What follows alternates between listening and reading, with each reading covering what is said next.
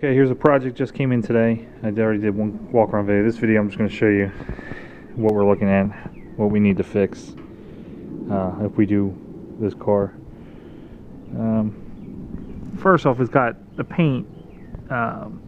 It's definitely old.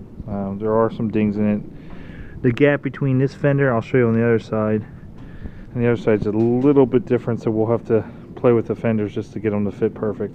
And I don't think the car, I was underneath the car, I don't think it's been in any major accidents. It looks like the other side was bumped, so it shouldn't be that hard.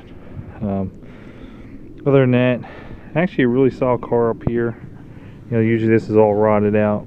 We've got a little bit of surface rust here, but that's, you know, when we sand it down and blast it down, it's not going to be a big deal.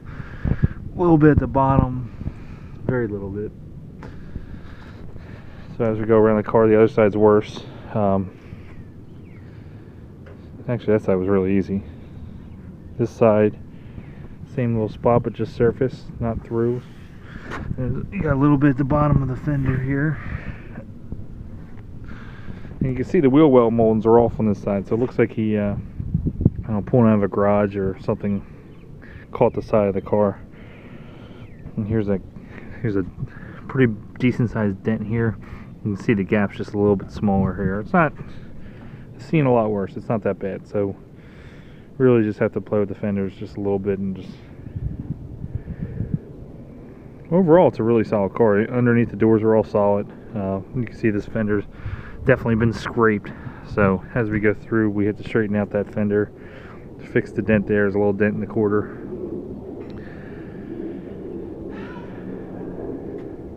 Here's the project. So we're trying to figure out what to do with it. Cowl hood, stripes, or just leave it original. Actually a really good start compared to other cars I've seen, especially in the Midwest. Interior is actually really nice, except for the carpet.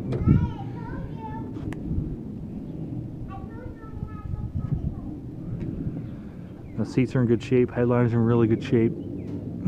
Dash has no cracks or anything in it. The radio is out. As you can see, there's radio on the floor. But the carpet, the heater core, they were replacing leaks, so the carpet needs to be replaced. The floorboards are solid. Doors shut really good. So really, interior, you just need to throw a carpet in and a radio. There's a radio there, but I'd probably put a nicer one in. But actually, a pretty good little project. You can get it looking really good pretty easily. It's nice that it doesn't have the vinyl top as well. So 350 car with air, numbers matching, power steering, power brake, 2-owner car.